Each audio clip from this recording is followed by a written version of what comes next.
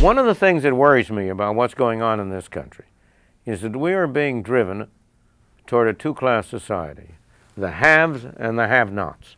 The haves, those who are skilled, well-educated, able to command the technological jobs that are increasingly important in our society, are well-paid, have a high standard of living.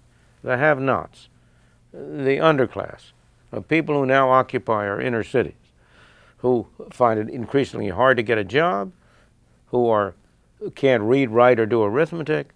When they do get a job, it pays relatively little.